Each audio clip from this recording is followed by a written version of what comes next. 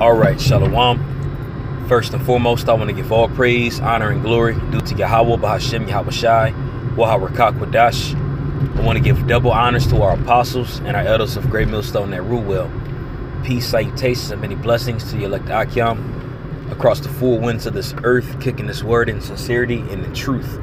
I'm the brother Sha'ar from the Great Millstone Dallas camp, and I wanted to go into a lesson in regards to remembering the Sabbath and keeping it holy. And as we entered into a few hours ago, the Shabbat, and that started as the sun had went down. All right, so this would be the third Shabbat of this month. I believe it's the third Shabbat of this month. All right, and then next week you have sundown on Monday. That's going to be the last Shabbat of the month. And on Wednesday, which will be the 13th, that will start the new moon. All right, and brothers go into it quite a bit, but it's a reason why I'm going to it through the Spirit, because, you know, brothers keep asking the question of, is it a double Sabbath? Is it a double Sabbath? And technically, there's no such thing as a double Sabbath. All right, you don't find a double Sabbath nowhere within the scriptures. Okay, there's no such thing as a double Sabbath. Now you have the Sabbath, the last Sabbath of the month. All right, and then 2 days following would be the new moon, and that's likened to a Sabbath, but it's not the Shabbat. The Shabbat is going to be on Monday when the sun goes down, and then the new moon again, which is likened as a Sabbath, starts Wednesday at even. Okay, but the reason why I'm saying this, because it's very important that we remember this day. All right, you got certain brothers that might ask here and there, like, does the Shabbat come in tonight? Which, you know, you're not wicked if you ask those questions. Well, with this being part of our culture and part of our heritage, it's important for us to know when the Shabbat is. Okay, it's important for us to know when the Shabbat is, when the next one's coming in, and so forth. All right, and there's different apps that you can actually download to see when the new moon is coming in. All right, now, of course, through the Spirit and power of Yahweh Hashem Yahweh Shai, it's placed on the Spirit, on our apostles, to put a video out and let us know, which is beautiful, you know. But also for the brothers that might not see the videos, you can download the app. There's plenty of different lunar apps where you can know what type of moon's coming up, when the new moon is coming, when the full moon is coming, and so forth. It really just goes into you taking initiation to do it. All right. So I got a few scriptures I'm going to go into, and it's going to be in regards of the Shabbat. Okay, so this is the book of Genesis, chapter 2. I'm going to start at verse 2. You know, I might as well start at verse 1. And it says, and you got to excuse me, I'm driving right now. So it says, thus the heavens and the earth were finished, and all the host of them. All right, and this is all done on the seventh day, when all the works were finished. Okay. So it says, and on the seventh day, the Alahayim, not the Most High, but the Alahayim, of course, you know, this is all commanded through the Heavenly Father, but he had placed Yahweh Shai and the rest of the host to execute that creation. Okay, so it says, and on the seventh day, the Alahayim ended his work which he had made, and he rested on the seventh day from all his work which he had made. All right, so this seventh day is supposed to be placed in remembrance of rest. Now, granted, of course, we're in captivity, so you're not, with you having a certain job that you might have, you might not be able to rest on the Sabbath, all right, on the seventh day, you know. But that doesn't mean that you can't keep it holy. That doesn't mean that you can't remember it, because it's important. It's within our heritage. The Heavenly Father had rested on the seventh day, and he wants us to keep in remembrance of it. Again, with us being in captivity, you might not be able to keep it, all right, but it's important that you at least acknowledge it and refrain from certain things that you might do on other days, because it is a holy day. You know, I got one more scripture I'm going to go into, and it's in the book of Exodus, the 20th chapter, and I'm going to start, let's see here. I'm going to start from the top. All right. And this goes into the 10 Commandments. OK. And these are important to know because these are, of course, you have 600 plus laws within the Holy Scriptures. But there's 10 key commandments that we're supposed to remember and we're supposed to place in action. And none of them are grievous. OK.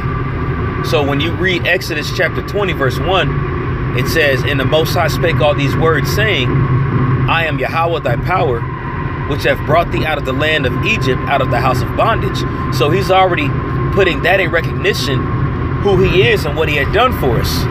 And when you go into how we were delivered out of Egypt, that was a very key deliverance because we were slaves in Egypt for 400 years. So him delivering us out of Egypt was an immense display of his power and the things that he can do for the ones that he loves. All right. He remembered our bondage. He remembered our cries that we had for him. So it's important for us that we remember the things that he did for us. And we remember the instructions that he instructed us to do. All right. That are expedient. OK. So I'm going to continue in verse 3. It says, "Thou shalt have no other gods before me. Thou shalt not make unto thee any graven image, or the likeness of anything in heaven above, or that is in the earth beneath, or that is in the water under the earth. Thou shalt not bow thyself to them, nor serve them. For I, Yahweh thy power, am a jealous power, visiting the iniquity of thy fathers upon the children, unto the third and fourth generation of them that hate me." All right. And that goes into how he's going to judge us, man, even from our fathers doing things all the way forward up to 4 generations down. You know, I mean, think about in Egypt. We were in Egypt for 400 years. That's pretty much for 4 generations. OK, so I'm going to keep going. It says in verse 6, "And showing mercy unto thousands of them that love me and keep my commandments. Thou shalt not take the name of the Lord thy power in vain.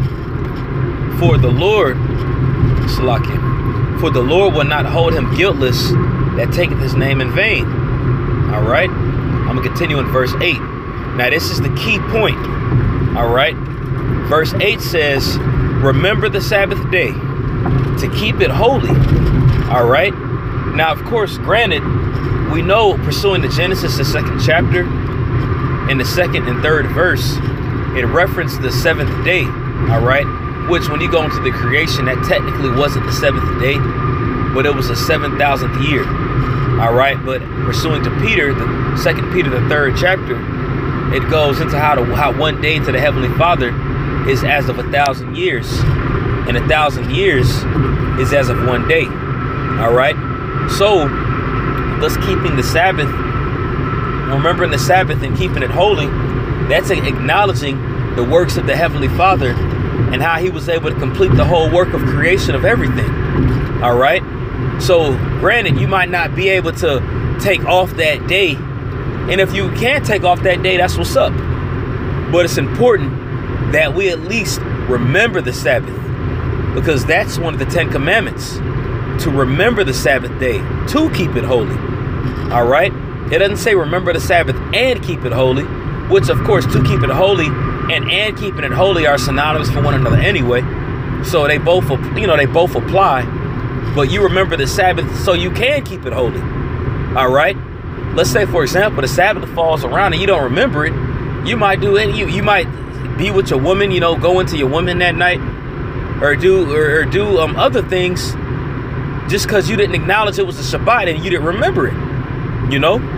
But if you actually remember the Sabbath, and if you in the spirit, you gonna try your best to keep it holy. And again, that means refraining from your worldly desires, refraining from things that you usually do, to keep it holy. Now I want to go into this word remember, which is something that we all know, but I just want to pull it up in the Hebrew and find a deeper definition, because when you go into the word remember, it's zakar, like the prophet Zechariah. That means the Most High remembers. You have the word zakar, which means remember. Okay. So it says to remember, to recall, to call to mind. All right. It says to be brought to remembrance, to remember, be thought of, to be brought to mind, to cause to remember, to remind. And of course, it's very important as being brethren to remind each other when the Shabbat is coming in. And that's why the apostles post the videos reminding us, all right, just doing their part, you know, being keepers to the sheep, being shepherds. Okay, that's what you're supposed to do, being a good leader, being a good shepherd, tending to the sheep and reminding them, letting them know. All right, so it says in mention, to record, to make a memorial, make remembrance. Okay, so the word remember is pretty much self-explanatory, but you have a few of those words that really stood out, like remind or recall or to mention. All right, so when you go into the scripture in Exodus chapter 20 verse 8, where it says remember the Sabbath day, it means to recall, to be reminded of, or pretty much to acknowledge that it's the Sabbath day. All right, now granted, I mean, it's times, I'm not gonna say I haven't ever forgotten it before.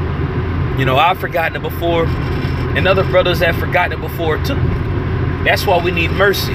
That's why we need to be delivered from this flesh, so we don't forget things like this. But the deeper that we get into this thing, and the higher that we elevate within this faith, all right, it's more important that we sharpen up on certain things, and the Shabbat being one of them, because it is one of the 10 commandments. All right, and that's very important, because these commandments aren't grievous. Of course, you can't follow every single last commandment to the T.